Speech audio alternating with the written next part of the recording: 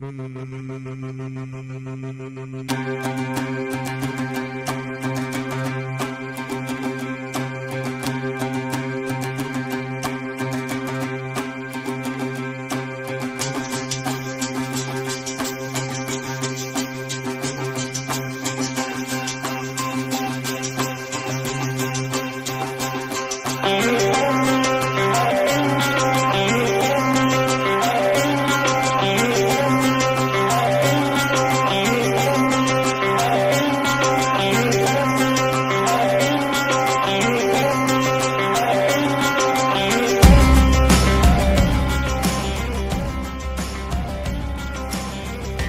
to the 2-Month Review, a weekly podcast brought to you by Open Letter and 3%, in which for the next 10 episodes, we'll be doing a deep dive on Praiseworthy by Alexis, Wright, a book that just came out from New Directions on February 6th.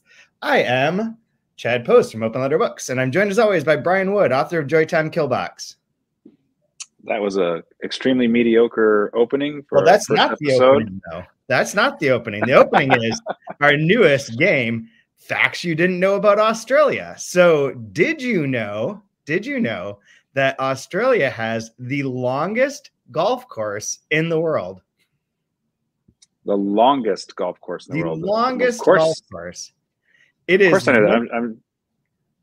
It's what? It is 1,365 kilometers long, which is fucking nonsense. So it's all kind of I hate golf. I'm going to say a lot of controversial stuff at the beginning of this episode, and my dislike of golf is one part of it. I think golf sucks, and I don't want to play it. My dad's livelihood and subsistence growing up was based on golf, which maybe makes this kind of like even a little ruder, but I'm not a fan. So when I found out that they had the longest one, I thought, well, that's another reason I don't know that I want to visit Australia. I don't want to get eaten by a bug. I don't want to. Fun fact that goes with that is their greatest national export is Greg Norman. So there you go. That's true, right? Yeah. So this golf course is like located along a highway, crosses 2 states and the Nullarbor Plain. It is set up so that there are roadhouses. It's like if you were driving, you would drive and play a hole of golf and then drive to the next hole, and which is like a roadhouse. So you're getting increasingly drunk on Fosters and playing golf. Each of these holes, it's 18 holes, 72 par 72. I think is normal ?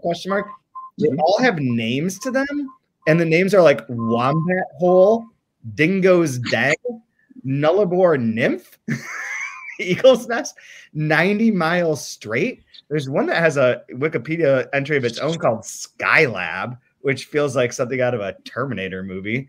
But yeah, so Australia, lots of bugs, big ass spiders, and the longest golf course in the world. Honey, I'm gonna go golfing. Okay, I'll see you next week. They said that, it says it open 20. You have to have your oil changed. Your golf cart has to have its oil changed. For the tires rotated by the third hole. They say that like 20,000 people. Skylab crashed in Australia, which is maybe where that name comes from. So 20,000 people played this course, and then they believe that an equal amount, if not more, have illegally played it by not paying any fees, because how are you going to know? 1,000 kilometer long like drones. That's wild. What a ridiculous idea. So have you seen the beer cart person? About 4 days ago. I don't know if they're going to come back around, though. I mean, this is the land where babies have been eaten by dingoes, and I wouldn't be surprised if golfers were now as well. So there's that. I also want to announce to everyone who's watching or listening that we have a ton of books that just came in. So Open Letter had a little bit of a hiccup in terms of getting books published because of personal reasons, and then printer problems, and then distributor issues, which I am legally not supposed to be talking about, so I won't, but let it be noted that our distributor screwed up bits and pieces of this. If you're a subscriber, you're getting 3 books in the mail right now, and we have entered into our black phase. So we have Dubravka Greshik's newest book, The Culture of Lies, black and white cover. Did This Hand Kill? by, I'm going to try it, Cezary Lazarus. Don't know. Nailed it. This is a great Polish true crime novel, or reportage, work of Polish reportage. And then The Red Handler by Johann Harstad, which is branded as open letter pulp. Like we have our own detective logo and like a detective crime book for once. So this is Norwegian, also black, white, and red. We are in a deep black and white and red phase, which is who translated that last book? The Red Handler. This is by David Smith. Translated this one. Okay. Which he was a that back cover. Hold up that back cover real quick for those that are just listening. It's red with like black blood, almost like oil. You know, as if oil is a bad thing that's destroying our lives. It actually looks a lot like chocolate too. Okay. Maybe make you a little hungry, salad. But I wanted to bring this up in part, and this is going to be the controversial part, and I want to frame this. I want to frame this as best I can so that you know that I'm not trying to be harsh about anything, because I do think that New Directions has some of the greatest designed books and covers and whole vibe that they can have. But we have had, and this is a bit about maybe in the weeds, but might be of interest to some people. We have had a lot of trouble with printers recently. We have sent off books that were supposed to be matte that come back glossy. There are like miscuts. There are innumerable delays. It's all like a real train wreck of getting things printed. And our distributor really wants us to use a thing called Al-Qasar, which essentially would print to order the books. They would never have inventory. They don't want inventory except when they want to charge you for it. They just want you to like have a book in a system. They print the copies that they need. That's it. No inventory, no waste whatsoever. And it's been found that those copies, which we've used them for galleys and certain other books, that there's like a 10 to 12% damage rate on those where it's misprinted, things are miscut, the wrong book is inside there, which is a pretty high percentage. All this is a frame. I wish this book, Praiseworthy, were slightly different in its design. Why? First of all, I think that it is too squat. I think it should be a 6x9 book, so it was bigger rather than so thick. It's like an uneasy book to hold, and the page size seems weird given like its overall length. But more importantly, the galley came in, and the galley was all matte. The galley feels amazing to read. I don't like these glossy covers, and I don't know if yours has this, but my back is like off kilter, but on the front, there's like missing colors. Like it looks like there's like strips on the front of like a part and then a non-colored part, as if something just went awry. And I'm like, bring this up because we live in a world in which our distributor does not want books to exist, basically. They just want them as like widgets that they can check for. And bookstores are, there, but like are there in certain ways. And there used to be like, I think of like books as like the ownership of books in one way being like a process of digesting text, which is more or less what I do. I'm not a collector. I don't like have first edition issues or anything like that. I just digest the text. But there are like, I was showing my class, we were doing a thing on production. There are beautifully created objects like this J.J. Abrams book, S. It's also called Ship of Theseus, that has like fucking shit side of it, cards and handwritten documents, and is like a truly like something that's like worth owning. And even like Mark Danielus, the familiar, that is series of books. They're like glossy pages, full color on the tips, like bound in bookmark, really interesting die cut cover that's like at an angle, even like really beautiful productions. And I think that like the world that we're living in, my concern is that the world we're living, especially with our distribution like emphasis and their sort of push as to what we're doing, is like letting go of like the beauty of the created book. And this book, given the Alexis Wright's like reputation, I thought was going to be like, I thought it was hardcover first of all, but I thought it would be like this really like, thing. Well, I do have to say, I'm exact opposite of you. I think this is wonderful. It reminds me of those like Windows 98 books that you would get, or like how to do Excel.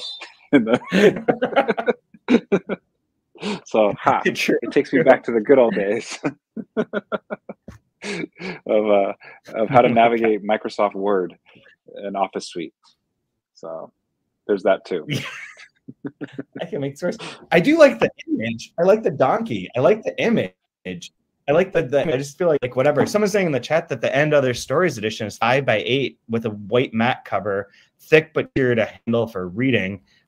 Which I do believe, like, with a matte cover makes a big difference. The galley of this had a matte cover. It also had like paper that was slightly thinner, so it didn't feel so like chunky. This thing is a fucking chunky ass book. Oh man. Yeah, that's like fun nerd stuff that unless you're like really into books, people don't care about this conversation at all. I think it's fascinating. I like to know how it's made, why it's made. You know, now that I'm into more books than I'm just being a reader, I find that stuff fascinating.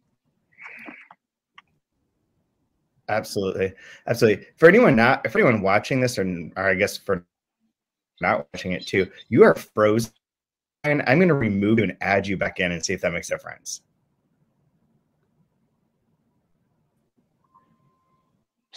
Yeah, now you're moving. Now oh well, I can hear you with it. All right, that's fine. Maybe hear you. So I don't know if there's anything I wanted to talk about before we talk a little bit about this. I think that this one's sort of worrisome for me. Like, this is a book and an author that I know like next to nothing about prior to starting this podcast and deciding that we would be doing this book. And welcome to like, my world. That's every book. Almost set myself up for determined failure. But it was a book like I'd heard of Alexis Wright only through the proliferation of discussions about her related to Australian book Twitter.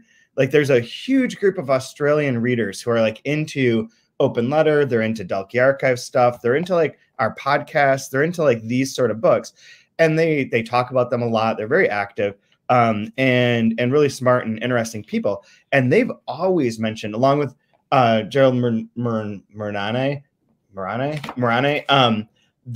as Alexis Wright being one of the great contemporary Australian writers.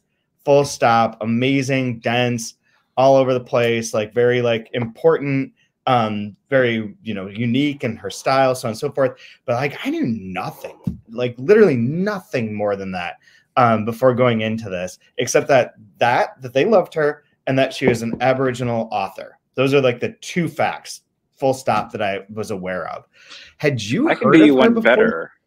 No, I can do you one better. Like, all I know about Australia comes from Bluey and Crocodile Dundee. So like, forget authors. I don't even know if they're an actual country. I'm not even sure. I mean, they just changed the continent name. I just caught up with that, a couple weeks ago. So I mean, I'm like an infant wandering into the room. Oh my God. So yeah, I'm gonna have all the strong opinions.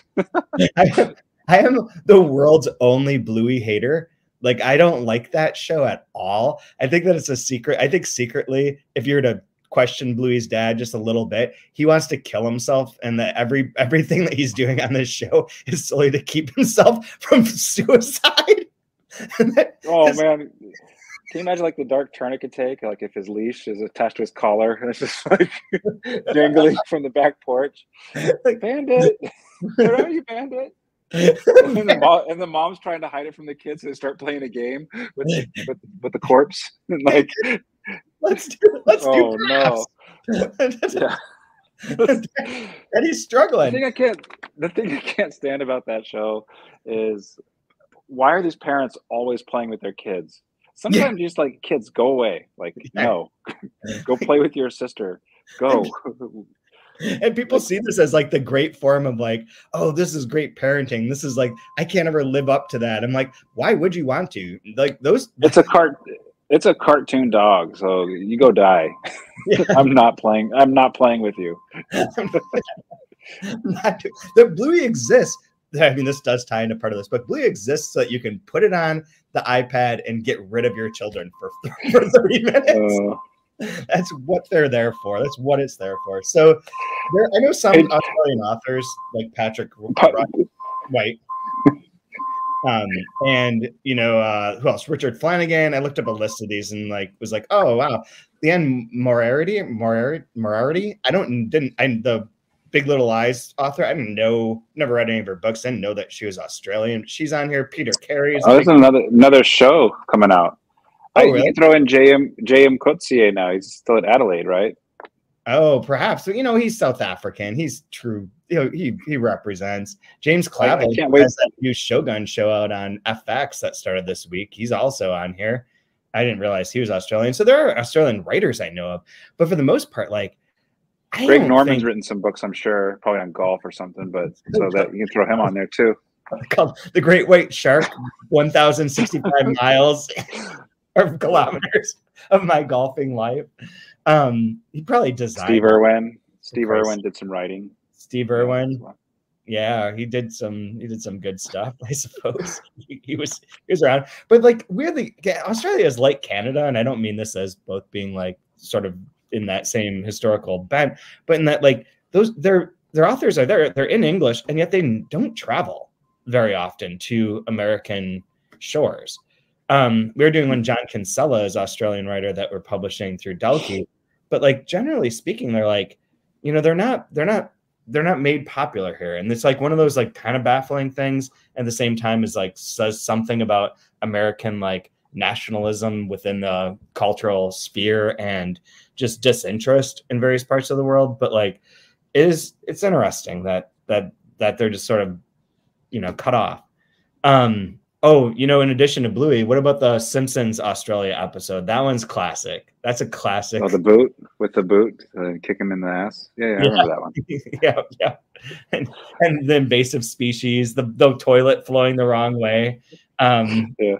All the fun stuff. Foster's, where Marge is like, "Can I have a coffee?" And they're like, "Beer." Coffee, a beer. There's no coffee to drink. So I know that, but like, yeah, generally like pretty overlooked. So. Did you ever read the short story First Contact with the Gorgonids? No.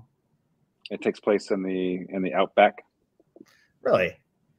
Yeah, that's another, you know, literary Australia reference, but that's a great short story about this guy. He's like an ugly American, and him and his wife, they get told to go out into the middle of nowhere, and they encounter aliens. But the guy's so stupid, he thinks they're Aboriginals. And so he's like, Dancy, come on. He's like trying to film them and stuff. And she's like, maybe you should ask for permission. He's like, permission? Shit. You think people on National Geographic ask for permission? Just like filming them and stuff like that. Yeah, it's a really funny story. It's written by Ursula Le Guin. Oh, okay. Oh, interesting. Yeah, no, know that one. But yeah, First Contact with the Gorgon is like super ugly Americans in Australia. It's wonderful. Amazing. Yeah. So I did a little bit of research, and I was hoping that we can have over the course of these like next 9 episodes, I suppose, some guests come on who are from Australia or have like a greater experience with her writing or with like especially the politics. So there was an article in the New York would be lovely. It would be super helpful because like you were saying beforehand, like we'll get to the style of the book itself, but like the general like approach to it sort of requires some ancillary reading to just get a handle on like what the scope of things are, I think. And it's in a way, it made me think when I first started, I read part of her other big book that New Directions released, Carpentaria.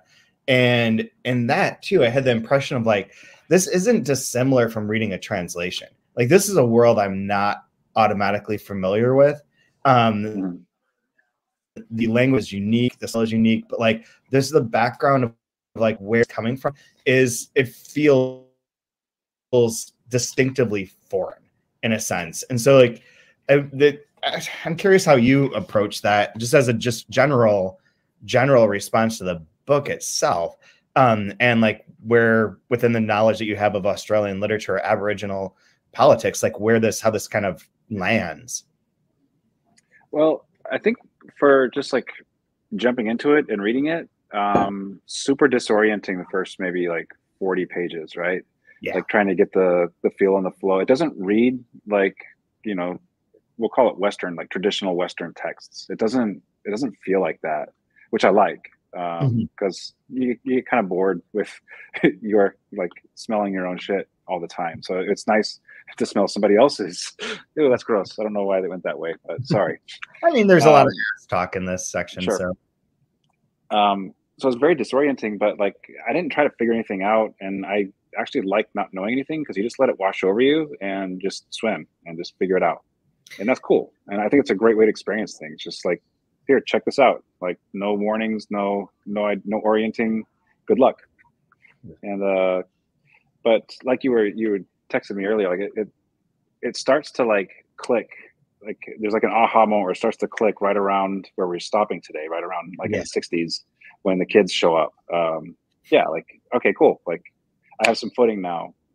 But and first reading it, you mentioned this too. It does remind me of like indigenous writing from America with like names that stand in for something bigger, right? Symbolic names, and yeah. Absolutely. And this sort of like the tone and some of the humor felt a little bit like Reservoir Dogs, or Reservation Dogs, I mean, like a little bit. But yeah, I had that, and the orality of it, I think, was the other connecting. This isn't to like connect necessarily like in indigenous populations, but there's something to that. And I found an article that was like the feature. It was written on February 4th is when it came out in the New York Times about Alexis Wright, and a little bit about how the title is At 73, Australia's most important Aboriginal writer is making her mark. And it has a bit about like her background.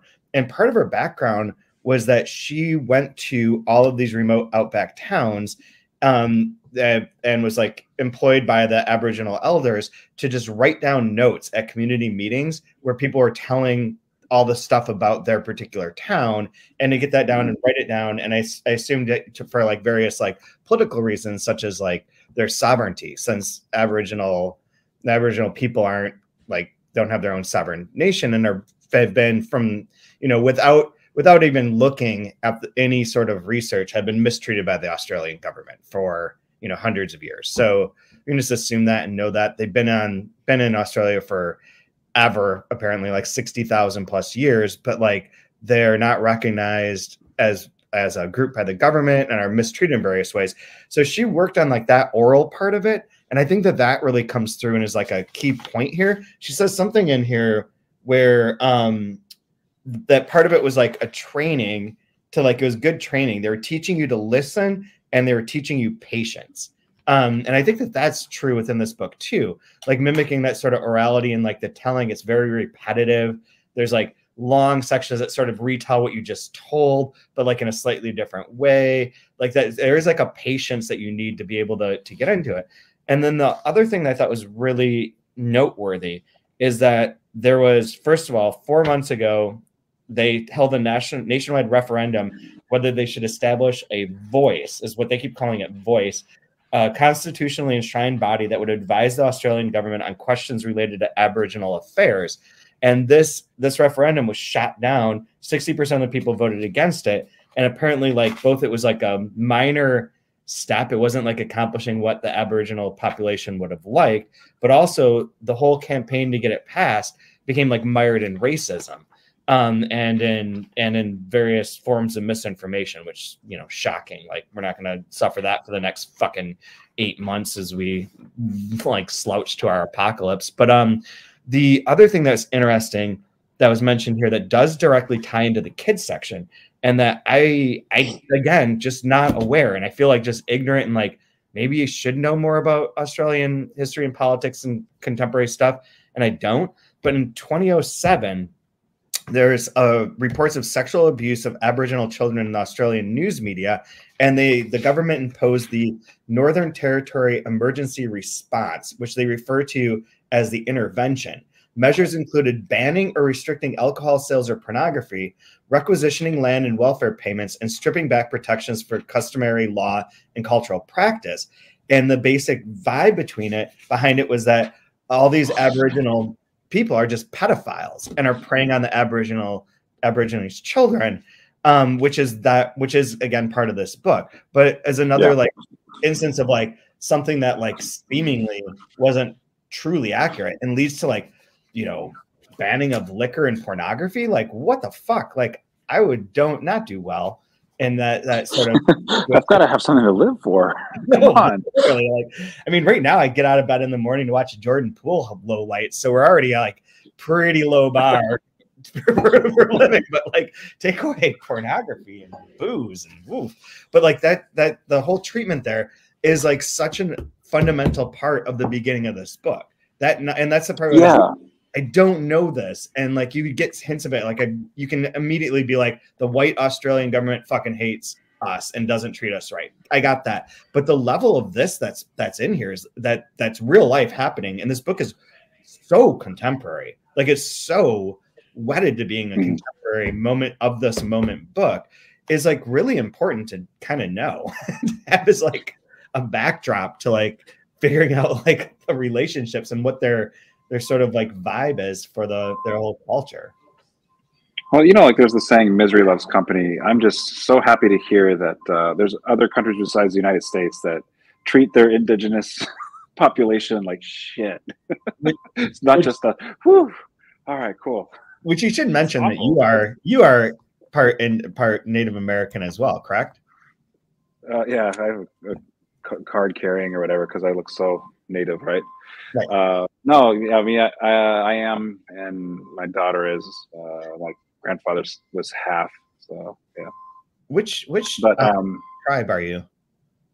Choctaw. They're one of those Trail of Tears tribes. Yeah.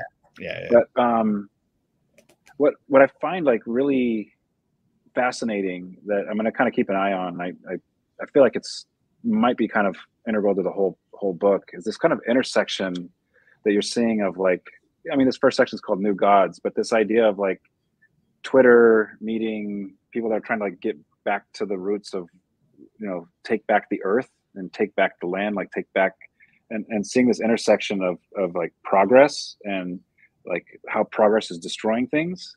And then how do you leverage and how do you change, like adapting with those things that are, you know, that are destroying you and using them for something else. So it's like, I think that seems really interesting. And then this idea of like things that are supposed to be good for everybody though, but they're not good for you, right? Yeah. You, like everybody else is going to get this and like this, but it's not good for you. And this isn't for you. And so this idea of being like treated separate, I feel like that's something that we're going to see a lot of in this as well. So I'm really looking forward to how she explores that. Yeah, I totally agree. It is like within that too, like I think it's interesting. One place to start maybe with like recapping the section, getting into the specifics of it, is that it kicks off with the haze. That there's a haze that's descended on this region. That's like no, not a toxic airborne event. A toxic airborne event. Good point. And she is noted for like in various of her books being like ecologically focused and having like sort of vibe to it, right? And there's a comment that she makes somewhere about like, I mean, these people have been fucked by the government forever and survived, but like, how prepared are they for like ecological catastrophes that are going to happen? How much can you rely on anyone as this situation gets worse and worse, given that the government doesn't seem to treat you with any sort of dignity or respect? So like that, I thought that like that framing everything and beginning with this point of like nature is also really interesting. And when you're talking about like the gods or the new gods and how that plays out, there is that kind of element within the Aboriginal customs of like their relationship to gods and myth, and like that sort of nature being incorporated into that storytelling seems to be both prevalent here, but also in their general history. Yeah, I mean, just like the first line here after like Oracle 1 speak, beginning with story. Once upon a time, for some people in the world, for some people, but not so, but not so, like more perfect for others. There lived a culture, you know, dreamer obsessing about the era. So it's like, yeah, once upon a time, and stuff was great, but maybe not so great for some people. Yeah, exactly. And that some is what I circled. That was the first thing I circled, is that some is doing a lot of work there. And like yeah. And this runs throughout. It's a wonderful, it's like this wonderful humor. And that's really kind of all you have left when everything gets taken away from you. Like, I'll give a great example. I don't know if I told this story or not on one of our episodes, but my wife and I, I wanted to drive through Cheyenne country when we were driving across country. And we stopped at this gas station that was in the Crow Reservation. And it's right by where I wanted to see where Custer got killed, Little Bighorn. I wanted to see what that looked like. You know, feather in the cap for us. But so we stopped at this gas station, and it's like, you know, it's a Indian reservation. It feels like a third world country. It's terrible. And there's this like NPR looking guy driving a Subaru Outback with, you know, every bumper sticker known to man on the back of it. And he's like well-to-do. You can tell he's pretty wealthy. And there's just like this like sad, long-faced Indian behind the counter. And he goes, how do you say thank you in your language? And the person like looks up like, really, we're doing this? Like, please, how do you say thank you in your language? And she goes, oh. He takes the receipt. And then behind him is like this 6'5" like Indian in a Pendleton, like waiting to like get his bag of chips. He goes, many a hose, my friend, many a hose. And he like waves goodbye. It's the greatest. I want to do something with it one day. It's like this perfect scene of just like, oh, great. More white people. Love it. Yeah, awesome. Can you move, please? I'm trying to get type 2 diabetes here. You're like getting in the way of that for me. Like, it was so good. Oh, and it's like right in the shadow of Little Bighorn. Like all this is taking place. But like that sense of humor, right? Like I can sense that in like on the first page here. Yeah. Wonderful. Absolutely. I found one that like, this is what I named the episode after, and it was kind of going to be like probably my line of the week, but I'll find something else. But on page 9, where it's talking about the haze that's descended, nobody can get rid of the haze. Nobody knows what to do with the haze. The haze is there. So the local people followed up with physicality by having a boxing match with the haze's curse on their kind. The people stood out in the atmosphere, punching their curse, kicked it in the guts, cursed and swore, but nothing. Just stood up there punching the curse, kicked it in its guts. Fuck yeah. That's like a perfect metaphor. That's a perfect metaphor for life. Like, how's it going? I'm just punching air, you know. Taking us out. Like, that's my yelling at clouds metaphor for the day. But piss off, ghost. There's a lot that comes up in color now that I'm flipping through this too, because there's the point where one guy's trying to get the 50 Shades of Grey. Yeah, the 50 Shades of Grey. Like, legit. It was lovely. I loved the imagery on that. Was wonderful. It was a great section. Yeah, absolutely. So we have a couple characters that are introduced here, like Ice Pick, also referred to as Major Mayor. He's Ice Pick because he turned so white. Now a man like this became known as Ice Pick, a kind of more than albino who had covered himself from head to toe in a labyrinth of Casper the Ghost tattoos, mermaids, and octopuses. But you could still see his power blood coursing under the translucence of a spirit man's skin. So you get introduced to him, but he's sort of like becomes. I think I'm remembering this right. He's more or less one of the people who's like ranting and like talking about how everything is sort of like needs to go, and is one of like the pontificators that they keep referring to, like the person out there just like kind of spewing forth and talking about, you know, the government and what to do and how to live and get by, and is like big on Twitter. There's like so many Twitter references in here. I love that it's like Twitter too and not X. Like, it's just before that time, so like it's like slightly like a misnomer, but all the references to like the fights on Twitter and the people who are like, oh, I'm telling the truth on Twitter, fucking wonderful, because that is like the world that we live in.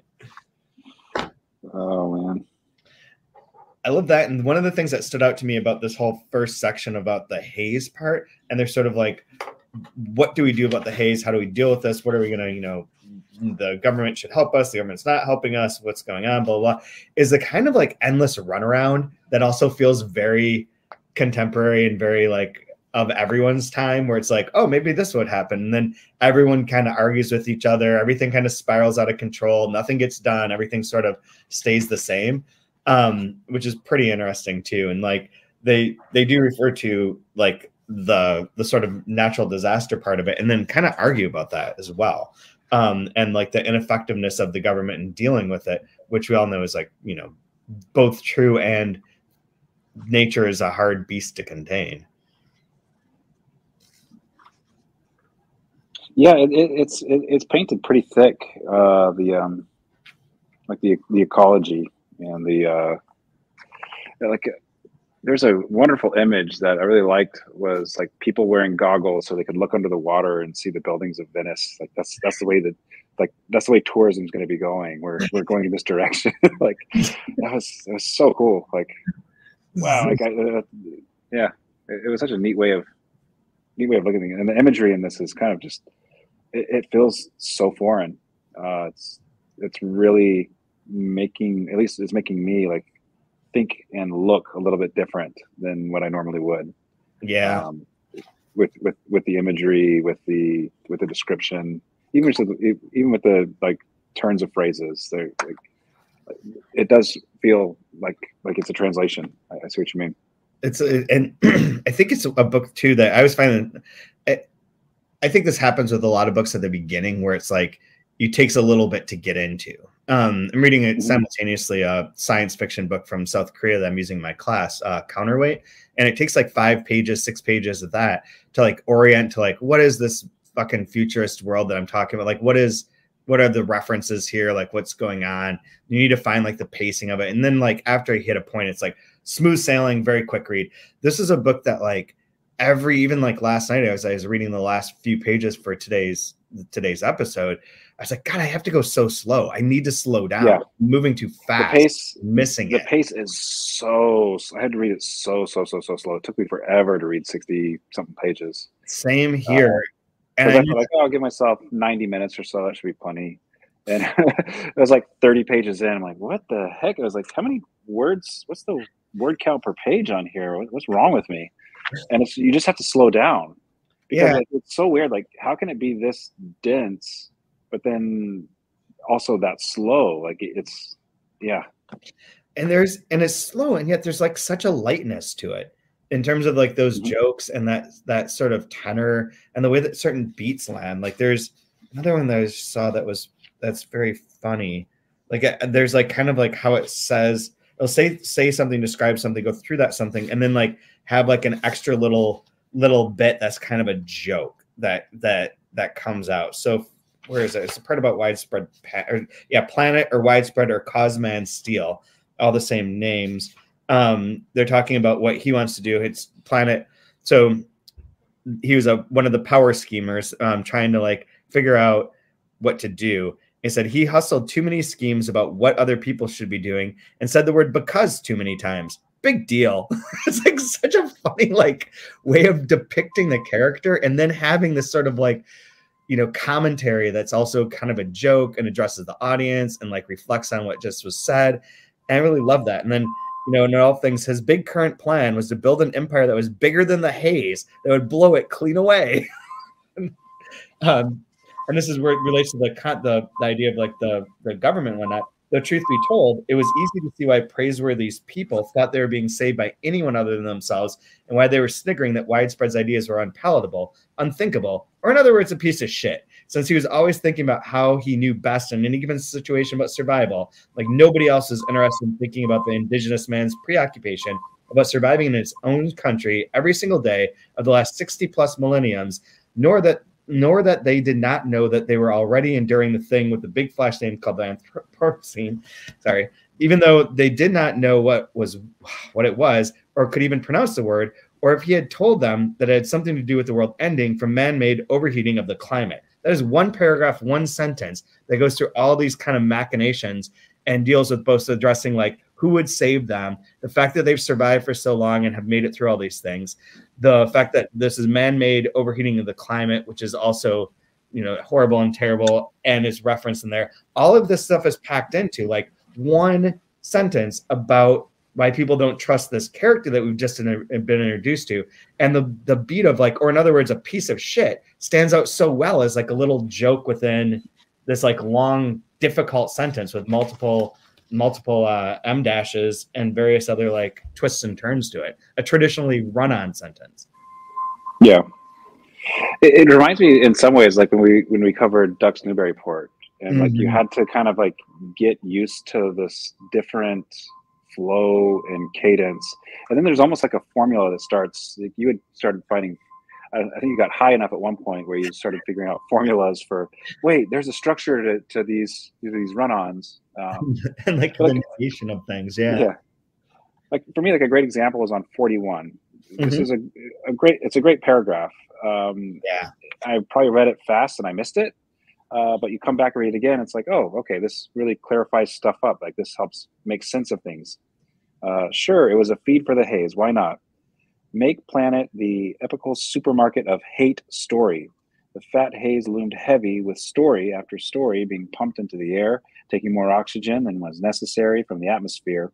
In these stories, widespread feral donkeys became complicated plot lines of everything that had ever gone wrong in Praiseworthy from the beginning of colonial oppression and the symbol of great fallenness, like an ugly fallen angel looming in minds as big as a cyclone. A hostile hurdy-gurdy, bringing everything from thousands of kilometers away, roaring in winds that had no place in the world of the Haze.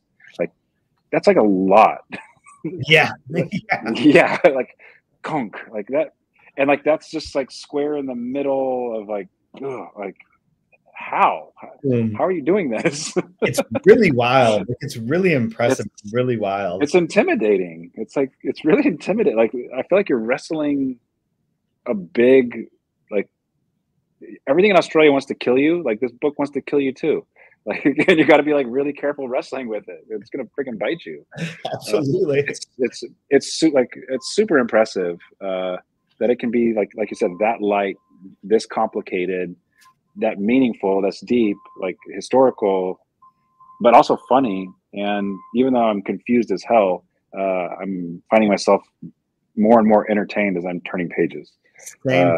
Like I was doing some like, and she just makes it sound like she's shaking it out of her sleeve. Like it's like, what the hell? How do you do this? Yeah, it feels. I mean, it does have like such an oral quality. There's a book that I always talk about. I use in my class by Adam Thirlwell called "The Delighted States." It's about like translation, but like international literature overall and how it influences various people. It's a very interesting book. But like the sort of tone of it is as if you were at a bar with Adam, and he's like, so the whole history of literature is about a wheelbarrow. And you're like, what? And then like 8 beers later, he's like rambling and telling and going all over these places. And you're like going along and then you get it to the point and you're like, oh, you're right. Fucking is about a wheelbarrow. Totally agree with you. Like, it's that kind of like meandering wide, like just telling, I'm just sitting at the bar, hitting the shit. So there is like the plot point that comes out of this section, aside from like the Haze is descended, it's there, but is that widespread or planet or Cosman Steel that he decides that what he wants to do is to create a tribe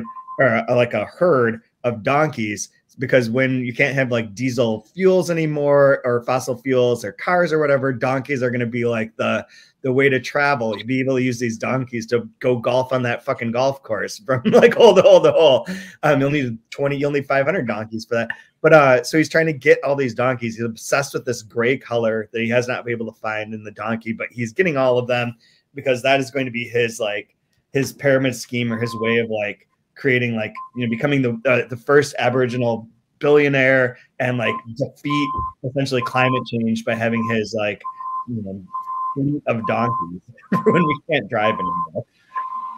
So are you doing for the intro music this season, are you doing Australian bands or like what do you? Are there Australian bands aside from In Excess? Zing. No, just them. Oh, that just takes us back to now. I'm picturing Bluey's dad hanging. Yep, yeah, me too. And yeah, oh no, what's going on with Bluey? There's a band, King Gizzard and the Lizard Wizard. Oh yeah, and they're really big into a lot of their songs are like "There Is No Planet B" or like something apocalypse. Like it's always about like the earth melting and stuff. No, what's the band? Midnight Oil. That's the one that just put in the chat. Midnight Oil. Midnight Oil, right? White people saving Aboriginals with a song. Yeah. God, I probably will try and do that. I usually like to use songs I just like, but like this will work for that. We could do King Gizzard for sure. They've only got about 78 albums, so. And they have 2 new ones since we started this podcast. Yeah, I think there's another one since we started this. They drop podcasts faster than anything I've ever seen. So yeah, so there's all that. That's kind of the scheme that we have so far, or like what's going on. And then the thing that, I mean, there's so many bits to that I think are so funny. So, and the part that like I was referring to, like how the sort of conversation gets all crazy and everyone disagrees with everyone and like nothing gets resolved and everything's like it is in our world where it gets just like stuck in a morass, comes up with this where he's gathering all these donkeys and people are like, we don't want these fucking donkeys here, man. Like, stop it. No donkeys. And then they're like, what about, you know, let's pass a law so that there's no feral animals. And like, but you know, there's some feral animals that we kind of dig, like that pig that everyone refers to as their aunt. We got to keep that. We'll make an exception. We'll make an exception. They do all this farce. We need the shame pig. How else will we make fun of each other? We don't let the pig be around. Yeah. It's so amazing. And then you get to like this paragraph on 51 that's just brilliant. The town's officials reached out to, so they said in the end, they're just like, screw it, all the dirty donkeys need to be cleared out of town. The town's officials reached out to Widespread with bucket loads of text messages mentioning their contrivances with fake niceness, then getting down to the tin tax honest, homegrown sour, and nasty barrel loads of insults, canceling him through their social media accounts. They wanted him dead to the world and felt nicely vindicated for having ramped up the importance of their new official bylaws about prohibiting all feral donkeys. He ignored them, and in turn they said, fuck that, all feral donkeys must die. When good people have bothered to reach out in good spirit, they do not expect insults, not at all. These were official local government people, after all, who had gained their positions with bribe votes. They were almost assimilated, not a bunch of idiots. Who did he think he was? Such a good section. And like, I love, there's parts just reading this aloud or reading it with that like with the pacing and letting the pacing dictate your reading instead of like trying to get through a certain number of pages. It's brilliant. This book is brilliant so far. It's really like unique and has a great tone to it. Same. Then it really was on page 59 where last night, like I was having these bits, have them marked. They're things I really liked, had like a sort of idea of things. And then it was when his sons get introduced that is like, oh, I am all in. I am totally in now. Like the first one is called Aboriginal Sovereignty, which he named. He didn't want his wife to give him some dumbass like white person name. So Paul. Like, he had to insist on the name to save his firstborn from being called something stupid that Dance was scratching from the bottom of the barrel of common English names that Australian white people generally called their children. I think there's one like Paul. Yeah, one Australian type of name for a son like Paul or Pauline if it was a girl. That's so funny. I did think there was a moment in reading this though with this character first, with the Aboriginal Sovereignty, where references that he wears his red baseball cap, and then on the next page it talks about how his dad's like, you know, you need to like is thinking about his son and how he would what he from that side sees, and that it refers then in inwards or like internally in the son's thinking that involves stuff like, you know, being yelled at, the police cars, the pistols aimed at his head, and the intimate fear of running like dogs accused by the state of being pedophiles. And I think that's a really interesting moment where like inside of the kid's head has all these fears of like what would happen with this outside world, with the outside white Australian government world, and like the way that they're being treated. That's really interesting. And the red baseball cap reminded me immediately of Holden Caulfield and his people shooting hat, which then led me down this path of like, who are her influences? Like, you could see things in here, and I want to go read some interviews with her in which maybe she addresses this. In the New York Times one, she mentions Carlos Fuentes and Gabriel Garcia Marquez and James Joyce, which, you know, those seem to track beautifully. I mean, the Fuentes book that this most reminds me of is Terra Nostra, which is also like this epic of Mexico and the creation of like the relationship between Spain and Mexico and the indigenous populations. And it's like, you know, fabulous, super giant, long, wildly told book. And this has that feel, but it's interesting to think about like who would be her influences are going to be a lot of world authors along with Australian authors. And that's very cool too. And you do see like this, the Joyce thing for sure, Gabriel Garcia Marquez for what they refer to as the magical realism aspects, but that kind of blending of myth that Fuentes does, like it's there. But I'm curious, like as we go through, like what other sort of like more internationally known authors will we be able to pick out of here? I don't know that Salinger is necessarily one of them, but that kind of set me off down that road. And there's also like those kind of hints of Kafka in the sense of like the bureaucracy is a nightmare and nothing works. Everything's like all jacked up. And that's funny. It's dark and it's funny, right? Yeah, absolutely. Finding the humor and the absurdity of these big machines crushing individuals. Yep. Yeah. Yep. Like I love like a great example of that is like on page 60, where we first get introduced to Absolve, as he said, like, as he's called later, right? Yeah. Absolve. In the middle of page 60, like perhaps his stolen property was somewhere scattered in bits and pieces that were carried away on the back of ants escaping down into their world underneath the ground. Like even that sounds like mythological. And yeah. You know what I mean? Like the ants have carried it. Like what happened to this thing? Like, oh, it's broken into pieces, carried away by ants, and taken underground to never be seen again. Right? Yep. Like just like little things like that, where it's like sprinkled in. It's like really beautiful and interesting and neat, but somehow feels like rooted in authenticity, even though it feels completely original. Right. Yeah. Absolutely. Absolutely. Like really, really, really slick. It's very cool. Then after that, we get to meet Tommy Hawk, who is amazing, who is my favorite. That's my spirit animal so far. Yeah. Yeah. Tommy Hawk is where it's at. Give me a fat little kid. I'm all about it. Let's go. This is the funniest shit that I've ever read. This part where Tommy Hawk, get here, Planet yelled several times to the tubby little brown-skinned boy with golden curls, the 8-year-old youngest son who ignored anyone who did not address him as Jedi or ninja. He did not look Jedi-like, more like a ninja, but just a fat boy, allowing to himself, was following his more superior brother, the song of the country, lightness itself, gliding up the street. Planet watched this other heavy unconscious no-show go slow son, a child so unlike himself, and thought back to how he called it when Tommy Hawk was born, as seeing nothing in the baby but a bloody little fascist. That's right. I'm calling you. And that there's a joke involving calling a baby a fascist. Like I'm looking there. And then Tommy Hawk steals that he wants to get out because there's pedophiles everywhere, which he's become obsessed with the media and the news and like the seemingly more right-wing reactionary sort of news outlets and repetition of this. And that he's convinced that they're like, he'll be molested. There's pedophiles everywhere and he needs to get away. And also that his parents suck because they won't buy him an Apple phone or an Apple iPad so that he can experience the like real world where there's real thoughts and real things happening instead of this nowhere ass place where he's forced to grow up where there's just surrounded by pedophiles. My line of the week, I'll do it now since we're right there. It was on 63. It's the top of 63. It's this paragraph here. Fucking Tommy Hawk, Planet Thought, bugger you.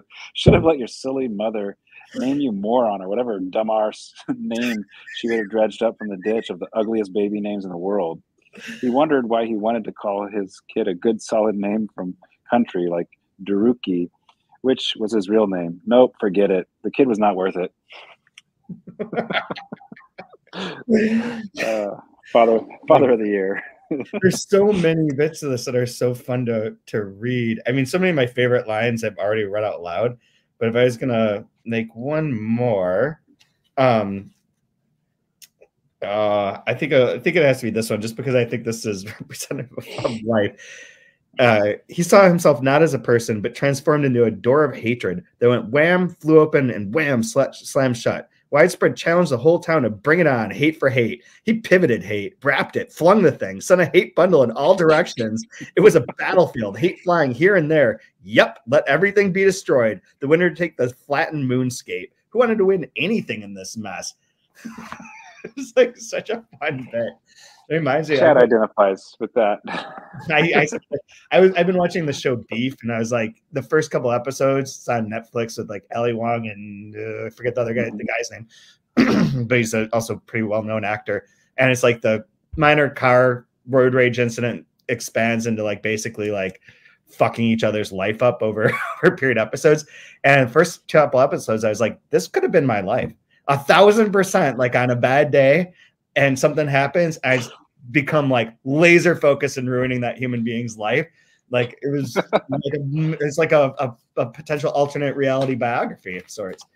But anyway, so I have to wrap up here because I need to go to another meeting. But I do want to plug too, for anyone who's still listening, that I did post a new article, essay piece on 3% about Enrique Villamatas and reading and statistics of how many books people read and what the overlaps are and what you would be able to like know of literature, given like how many books there are and how like limited we are in time that we can read. Hopefully people like it. It's up there. It's pretty fun. Anything you want to plug, Brian? Nothing at all. I started watching that new Shogun show. It's actually really good. So if you want to, I want to watch something cinematic. I watched the original one. Oh yeah, yeah. That was like in the 80s or something when it came out. Mm-hmm. So I did watch that one, but this one's really good. The production value is pretty fantastic. So I had no idea Australians were writing about Japanese, which are directed by, this one actually has a lot of Japanese people involved. So it's cool. They're trying to get some more authentic representation of the book. So that's kind of cool.